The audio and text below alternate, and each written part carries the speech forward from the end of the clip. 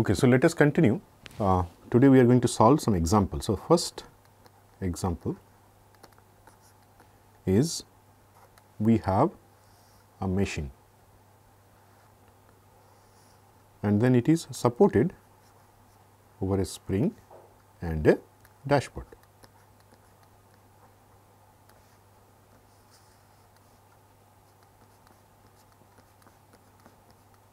Now, at the center of this machine there is a rotating part. So, that is the rotating part. So, it rotates in a circular path. So,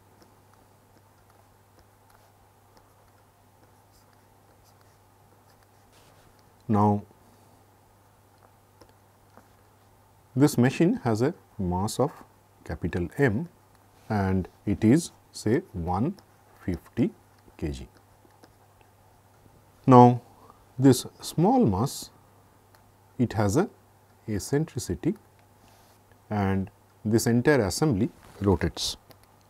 So, it rotates with RPM, and for this small mass it is given it's a 42 kg mass and the eccentricity E is 4.5 centimeter. Then it rotates with an RPM and the RPM is given 750 RPM. Now, the stiffness and damping. So, the stiffness of this entire assembly it is given. So, 105 kilonewton per meter and the damping is defined by critical damping ratio, in this case it is 5%. Now, first part of the question is derive the equation of motion, and the second part is determine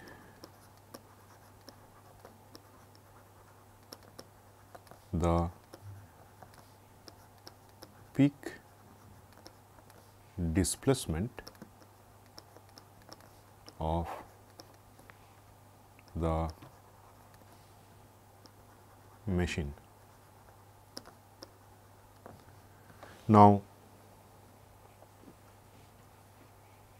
first thing we have to derive the equation of motion.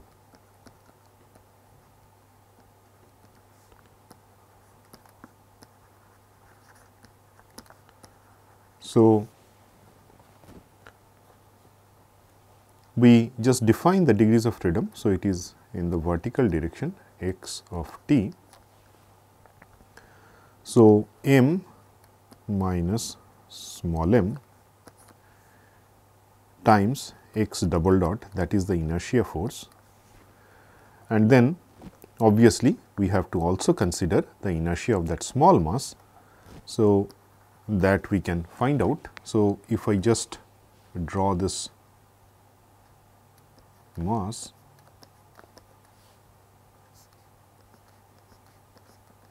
so it is at an angle of, this is say lambda times t. Now, obviously we can find out.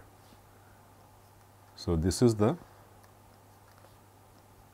displacement of the mass. So, if this is eccentricity E, then this vertical displacement is E times sin lambda t. So, this mass will also experience the acceleration, and the net displacement is x plus E times sin lambda t, and if this net displacement, if we differentiate twice with respect to t, we will get the acceleration plus c times x dot plus k times x. So, this is the equation of motion. Now, if we further simplify, what we can do is open the bracket, and obviously this small m times x double dot will get cancelled. So, we will be left with mx double dot plus cx dot plus kx, and if we differentiate twice this second term in the second bracket and then take it on the right hand side, what we will get m e lambda square sin lambda t. Now, that is the equation of motion. So, we have already solved this, and x max, that is the maximum amplitude, you can recall this is m e lambda square divided by the stiffness k, and then whole divided by square root of 1 minus r square whole square plus twice eta r whole square. So, if we solve the second part, this is the peak deformation. So, this is the peak displacement. But for that we have to evaluate. So, let us first check what is lambda. So, RPM is given. So, that is 750 into 2 pi by 60, and if you do that, you will get the RPM in radian per second. This will be 78.54. Similarly, we can also find out natural frequency W n or omega n is k by m square root of that quantity. Now, if you do that, we are given the stiffness and also the mass. Then if you do that, you will get the natural frequency of this system is 23.39 radian per second, and together these two gives us ratio of these two frequencies lambda by omega n, and if you find it out, you will get it is 3.36. So, we have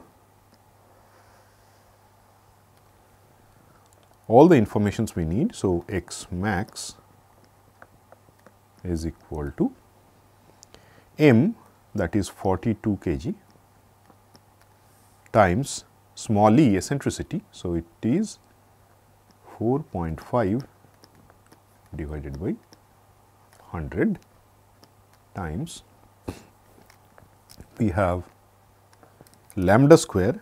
So, lambda is 78.54 whole square, and then divided by k. So, our k is 105 into 10 to the power 3, and then whole divided by square root of 1 minus 3.36 square whole square plus 2 times eta, that is 5%, 0.5 into 3.36 whole square. Now, if you do that calculation, you will get this 1 by this third bracketed quantity, that is dynamic amplification, and it is 0.097 and times the terms in the numerator will give you 0.111, and then finally, the maximum deformation is 0.01077 meter. So, that means 10.77 millimeter. So, we get the amplitude of the peak deformation. In this case, it is 10.77 millimeter.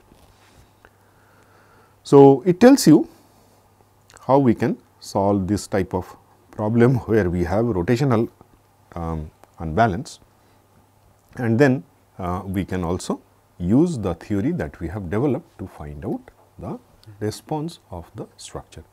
And when we design this, obviously, this peak response is the main factor against which we design the structure. So, we have to design it such a way that it can withstand this level of deformation. Now, so this problem is clear how we can actually solve the problem where we have rotational force, rotational unbalance acting on a single degree of freedom system. So, let us consider a different example. So, in this case again we have a engine. So, the mass of the engine is 675 kg, which is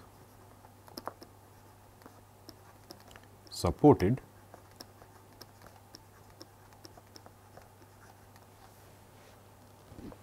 on a spring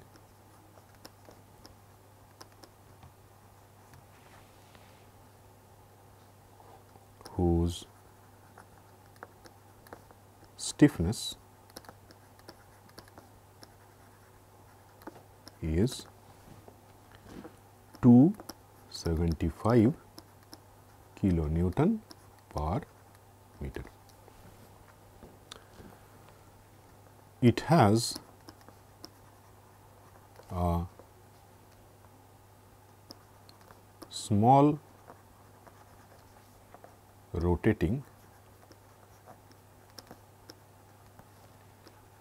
mass of 25 kilogram. The rotational speed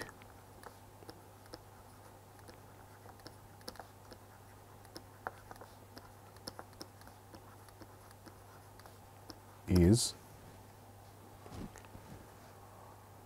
3 to 5 RPM, and the stroke length is 350 millimeter. Consider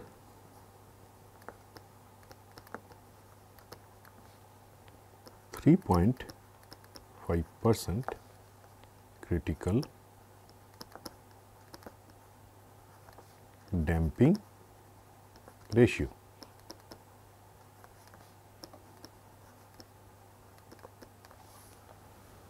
And then find the dynamic amplification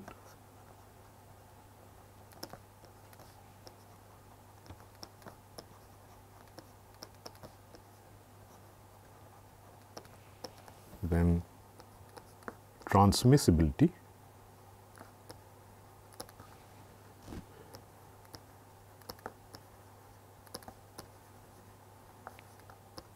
and the force transmitted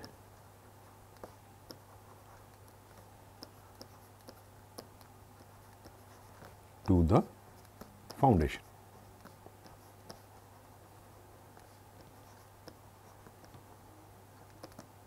Okay. So, let us solve this problem. So, what we are given, capital M in this case is 675 kg and the small m is equal to 25 kg. The stiffness is 275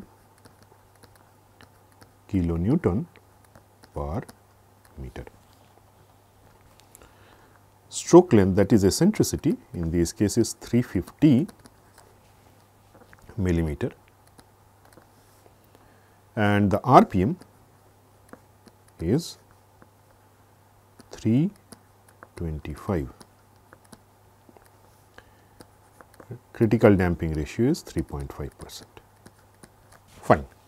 So, with that information, so let us first find out what is lambda, that is 325 into 2 pi by 60. So, that is the RPM. Now, if you do that, you will get this is 34.03 radian per second. Then let us find out natural frequency, that is square root of k by m. So, in this case we have mass given. So, 275 into 10 to the power 3 divided by, we have 675. So, if you do this calculation, you will get 20.18 radian per second, and together these two will give us R, which is the ratio of lambda and omega n. So, in this case it is 1.7. Now, we can find out what is the magnitude of the mass. So, the amplitude of this rotating assembly will offer a sinusoidal mass, and that is small m e lambda square. So, if you just put the values, so 25 kg mass times small e, so that is 0.35 times, we have lambda, so in this case 34.03 whole square. So, this will be 10132.86 Newton. Okay, so let us find out first dynamic magnification factor.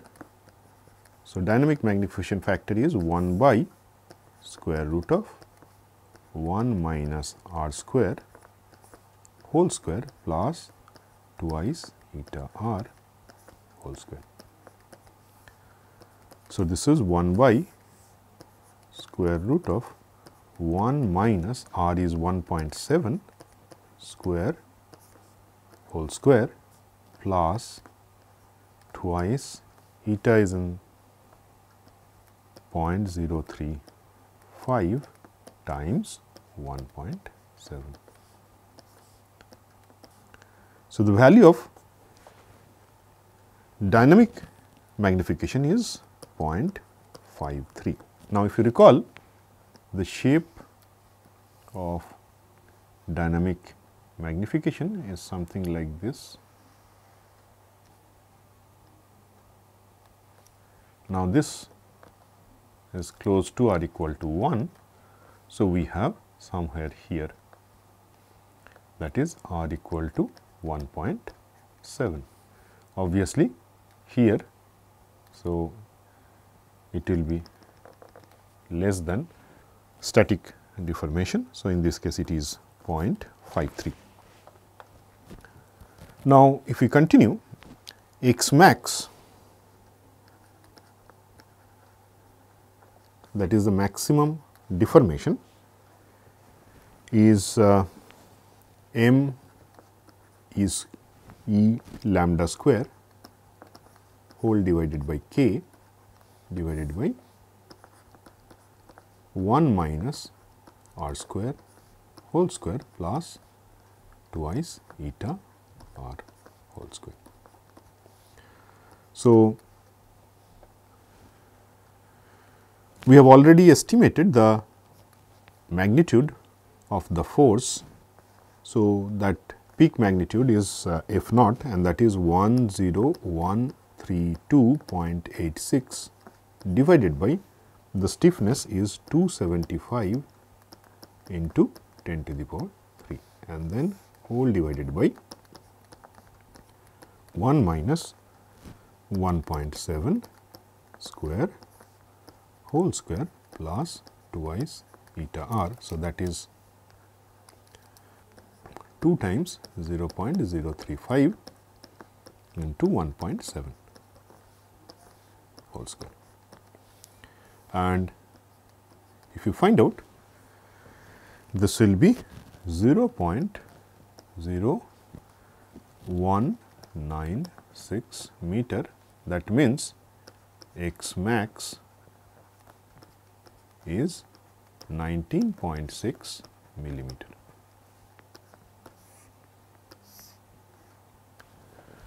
So, dynamic magnification we have figured out, then transmissibility is the next task, and then we will find out the force transmitted to the foundation. So, transmissibility TR, if you recall the expression, so it is 1 plus twice eta r whole square, then the complete thing under square root, then 1 minus r square whole square plus twice eta r whole square. So, what we have here is 1 plus 2 times 0.035 times 1.7 whole square, and then divided by 1 minus 1.7 square whole square plus 2 times 0.035 times 1.7 whole square. And if you solve this, you will see the transmissibility is 0.534. Now, the last part is force transmitted to the foundation. So, force transmitted to the foundation is what? Transmissibility times the force, amplitude of the force that we have already figured out. So, this is the amplitude of the force, and then we have calculated the transmissibility of this system. So, what we have 0.534 times we have 10132.86, and that is 5410.95 Newton. So, obviously, it is 5.41 kilonewton. So, that is the force transmitted to the foundation. So, when you design the foundation, that is the force against which you have to design the foundation. So, it clearly shows how we can solve the problem where we have a system with a rotating component. So, we can find out the dynamic amplification, then transmissibility and the force transmitted to the foundation. Now, there are certain structures where actually some internal force may develop, and in those cases those internal forces actually can cause some instability. So, these are called self excited system. So, before we close this module, let me just quickly discuss, if we have this type of system, how they actually behave. Now, just imagine we have the same single degree of freedom system, and then it has a spring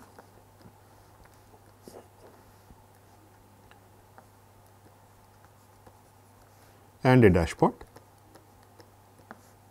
So, the mass is m, spring stiffness k, damping constant c, and it has only 1 degrees of freedom x of t. But in this case, we have some forcing function f of t. So, we know what is the equation. Equation is mx double dot plus cx dot plus kx is equal to f of t. Now, we have already solved this type of problem where we defined this forcing function, but today let us assume that our forcing function is nothing but f naught times x dot. So, that is the forcing function f naught times x dot. So, what does it mean? This forcing function f of t, it is actually proportional to x dot. So, that is the assumption we have, and if that is the case, let us see what happens. So, we can remodify this equation and then write it in its mass normalized form. So, what we have c minus f naught divided by m times x dot plus k by m times x is equal to 0. Obviously, there will be some initial conditions. For the time being, let us not focus on that. Now, again if we look at the solution of this system, so what we do, we again assume some trial solution, right. So, the trial solution, let us assume x of t to be say some constant a times e to the power lambda t. Then what we can do, we can actually rewrite that same equation. What we have is lambda square plus c minus f naught by m times lambda plus k by m is equal to 0. That is the characteristic equation. So, what we do, we find out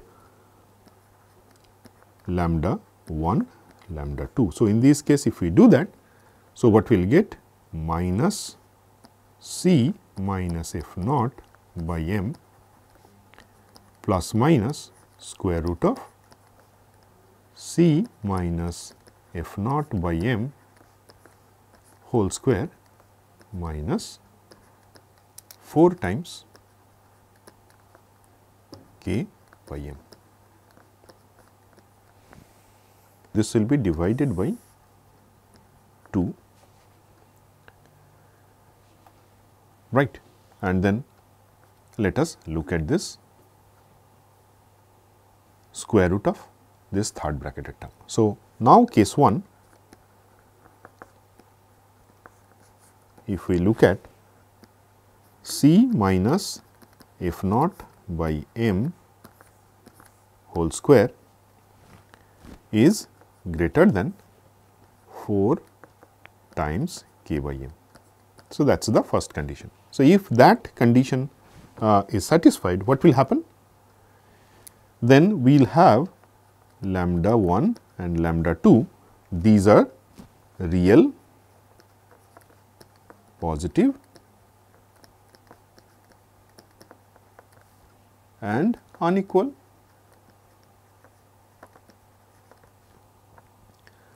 Now, under this condition, what is the solution? X of t. If you recall, x of t is c 1 e to the power lambda 1 t plus c 2 e to the power lambda 2 t.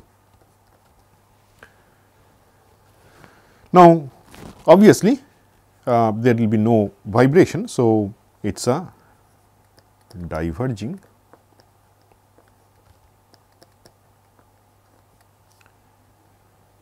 and non oscillating, obviously unstable, right. So, that is the first case. Let us investigate what will be the second case. Case 2 is when c minus f naught by m whole square is equal to 4 times k by m. In that case, the square root term will be 0. So, what we have lambda 1 and lambda 2, they are real, but equal. So, in this case also we have diverging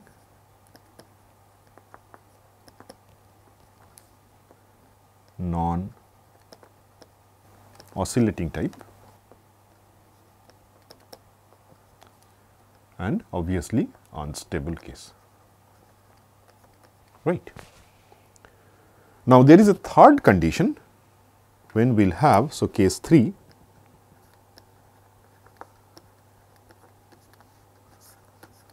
third condition is when we have this C minus f naught by m whole square and this is less than 4 times k by m.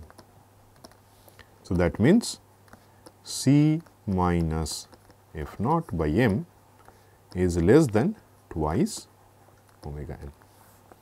So, that is the condition. Now, under this condition, what is x of t? X of t will be some constant e to the power minus C minus f naught by m times by it will be twice m times t and then sine you will have square root of 4 k by m minus C minus f naught by m whole square times t plus theta. So, obviously, when you have C greater than f naught, so let us focus on this exponential term. So, if you have C greater than f naught, what we have? We have a damped free vibration.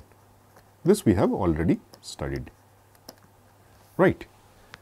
So, on the right hand side you have this sinusoids. So, the solution will be exponentially decaying sinusoid. So, you will have vibration. Now, when we have C equal to f, now obviously C equal to f means this e to the power minus 0 times t. So, this is as good as the first one is damped forced vibration. So, this is the next case is undamped free vibration. Yeah, both of them are correct. So, in the first case when we have C greater than f naught, obviously e to the power minus of some constant times t. So, there will be exponential decay. So, you will have damped free vibration case. And when we have C equal to f naught, then in that case there is no exponential decay term. So, it will be undamped free vibration case. Now, the interesting case is when we have C is less than f naught.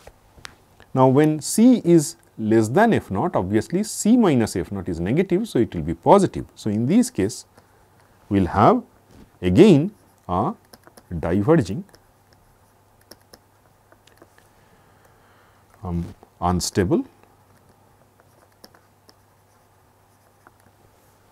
oscillation.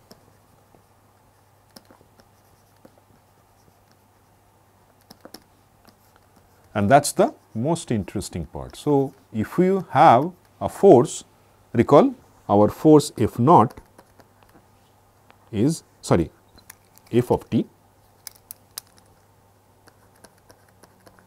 is equal to f naught times x dot.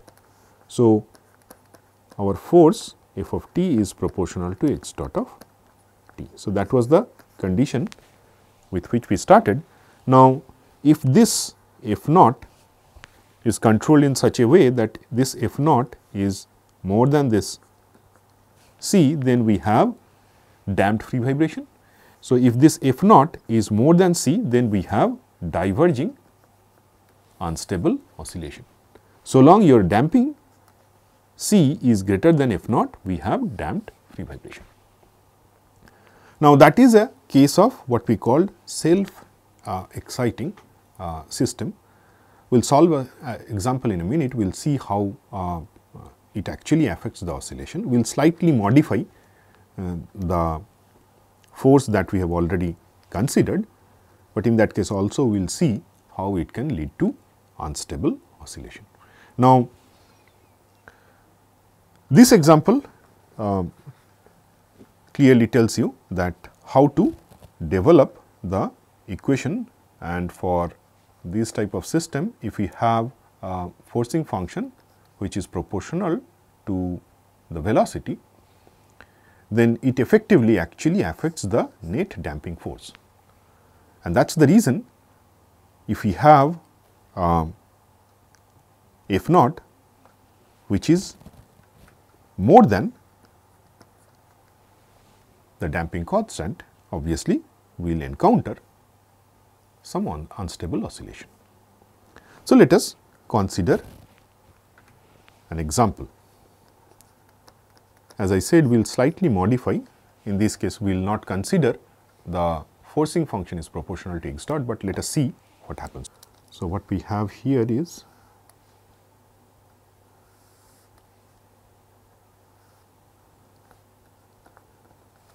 we have a pipe and the length of this pipe is say capital L, and some fluid is coming out with a velocity of v. So, it has a cross sectional area which is say A, and the density of the fluid flowing is rho. Now, obviously, it is a cantilever pipe. So, it will deform, and the mass of this cantilever along with the fluid inside that acts over this pipe. So, for the time being, let us consider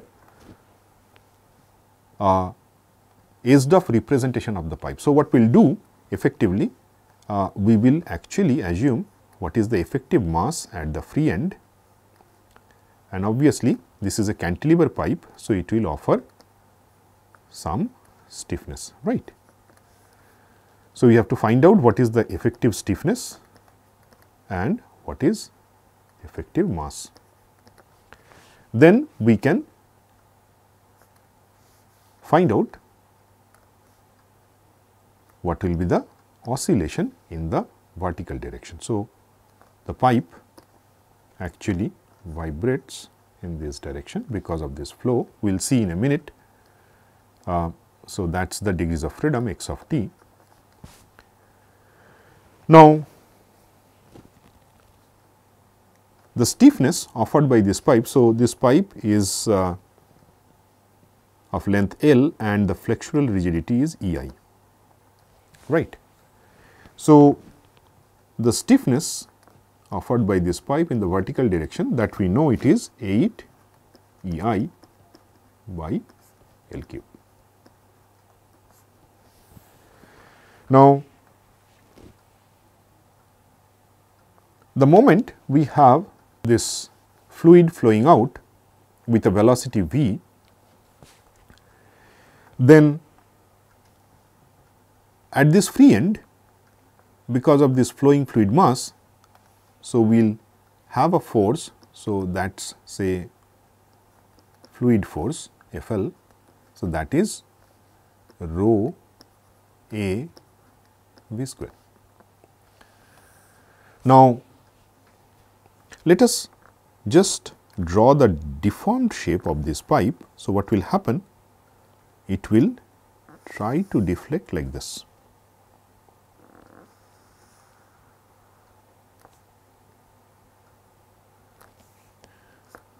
As we know the deformed shape.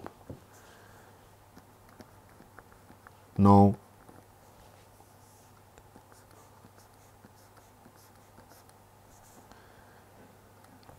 Now, this fluid force is acting. So, that is the direction of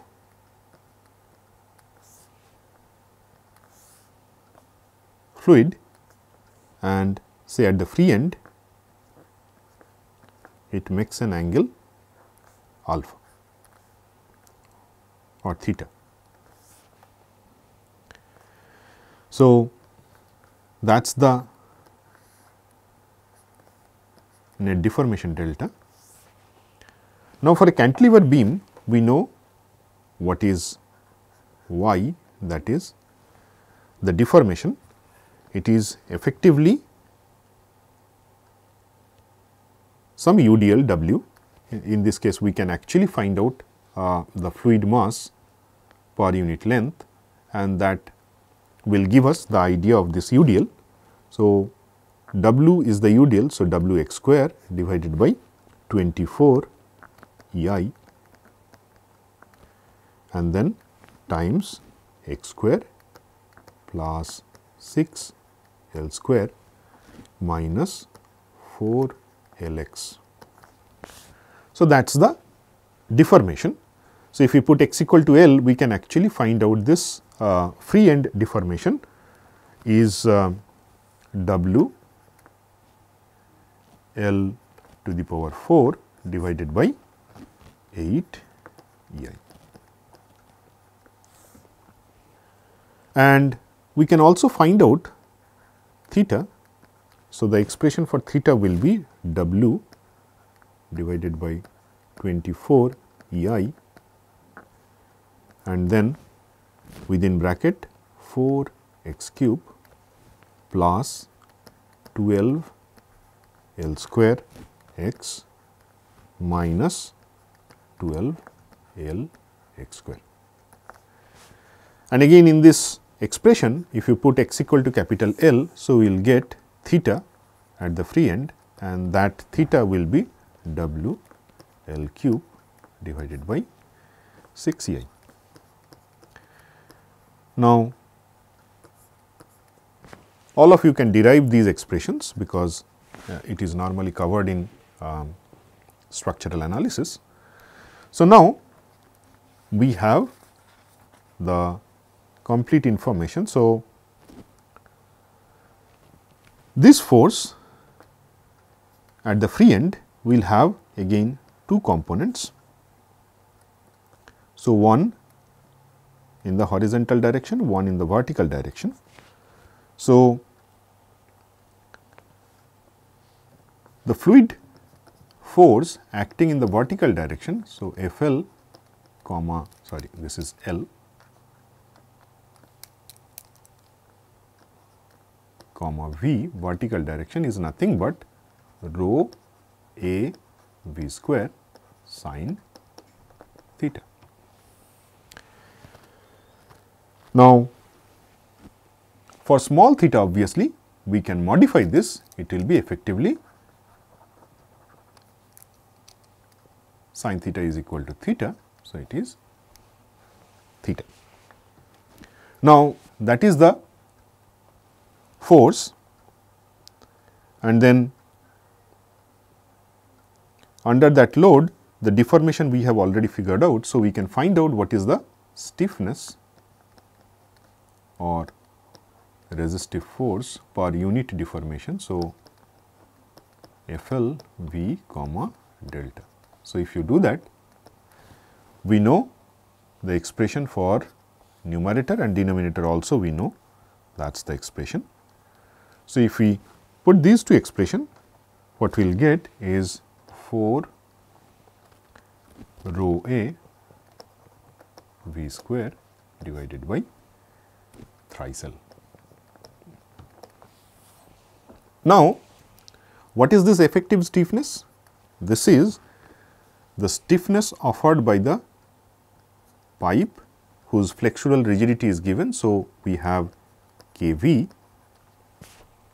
minus,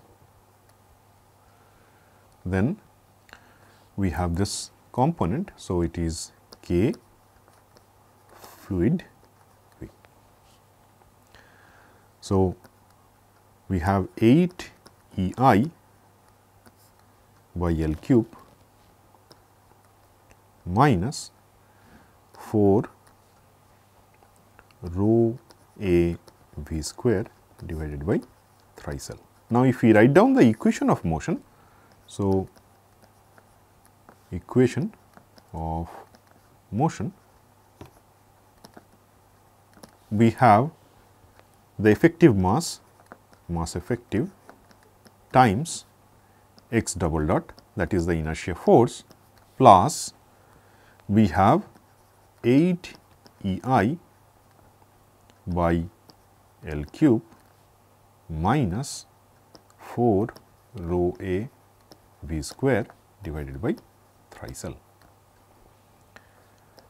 times x is equal to 0. And for the time being, we are not considering damping. As I said, this example will slightly modify from what we have discussed in the previous example.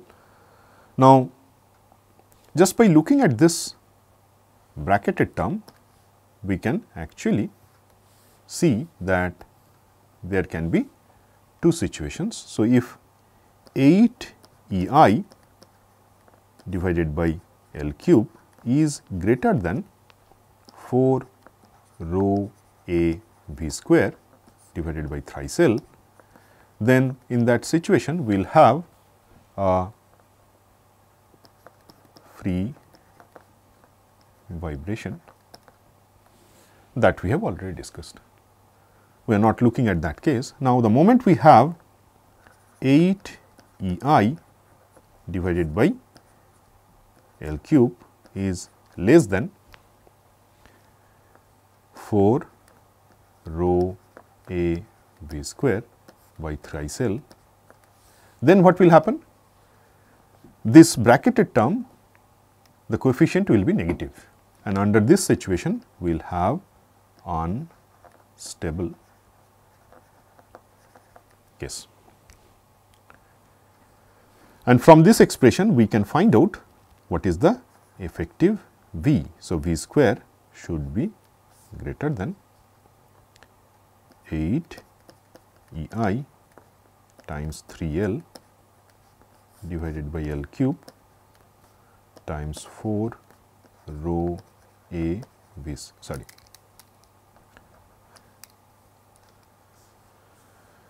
Now, this 4 and 8 will get cancelled. So, what we have is and then L also will get cancelled. So, this will be L square.